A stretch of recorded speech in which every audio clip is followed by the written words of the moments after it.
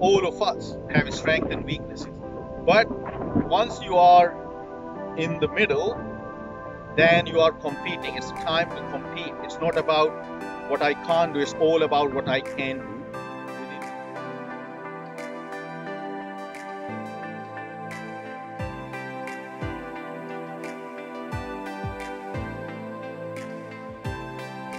You cannot succeed with just a good positive mindset. You need skills to back it up. In the same way, you can't succeed just with good skills if you don't have a good cricketing mind to back your skills. Hi everyone, welcome to my channel Cricket with Nav. Today we will be talking about starting an inning. How to start your inning, no matter are you an opener, middle order, or you're batting till late. If you are an opener, your inning starts already before you step into the pitch. How you warm up, how you make your mind ready, how do you hit few balls to start. Some people don't need it, some people do. So do all of those things which you think will help you to go and face the first ball. The prep starts from outside. So if you are batting in middle order or late in the order, then obviously you should sit and watch what the pitch is doing, what the bowlers are doing, what is the fielding team's body language, and then obviously you're going to hit few balls, you stretch and make sure you are ready to go in. Now once you step on the pitch, your body language is the key. You should have open shoulder. You should walk like you're going there to make business. You mean business. You are going there to score runs. You are not going there to survive, and it all can be seen with your body language.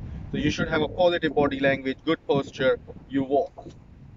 Once you step on the pitch, you take your guard. You take your guard with confidence. You go, you knock the pitch, you look around, you do your stretches, whatever you do to make sure you're giving a strong message to the bowler and the opposition. Sometimes you also speak to your partner who's been batting for a while to get few ideas what bowler is doing, what the pitch is playing, kind of thing. Very briefly, you don't want too many information in your head, just brief idea, then you come back. The field placement gives me an idea what the bowler is trying to do or which line probably he will bowl to. But at the same time, I would not like to suggest, or I wouldn't do myself to premeditate anything. Batting is not about premeditating, batting is instinctive. You watch the ball and you react.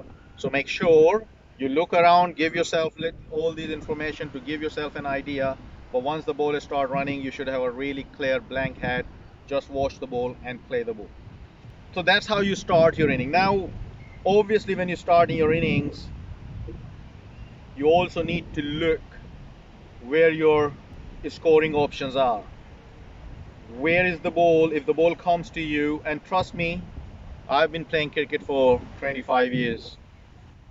All those information massively helps. Once I know there's no square leg, or once I know there is no one between point and extra cover, the sweeper is back, then I know if I put in there, I can score a run. And then as it hit the good legs, straight away I know it's a good ball, but I have a couple of options to play square leg or open the face to go towards third man or go between point and extra cover to take one. So keeping those scoring option is really important when you're starting your inning, because you know and I know when we go to bat, the first thing we want to do is we just want to get off the mark. We don't want to be stuck on zero for a long period. Obviously, in the next episode, we will talk about how to build your inning. Then I will be more talking about your scoring options. What are your boundary options? What is your mindset? How to read what bowler is trying to do. How to see what the scoreboard asking you to do. How to see what your strengths and weaknesses are. And then within your strengths and weaknesses, how do you build your inning? So that's what we will talk about in the next episode. But in this one, just make sure your body language, your positivity, your skills are there on the top when you start walking to go to bat or to start your inning. So do proper warm up, watch what's happening in the middle, get all the information you can as much as possible, but more importantly, go and start trying to keep things really simple. Don't overthink. When you're starting your inning, it's not the time to think about, oh, my feet's not moving, or my hand going too far, or my head is falling. This is not the time to think about what you cannot do or what are your weaknesses. This is the time about, you know what, whatever I have, I'm going to show the best I can do within my ability. That's the mindset you should have. All of us have strengths and weaknesses.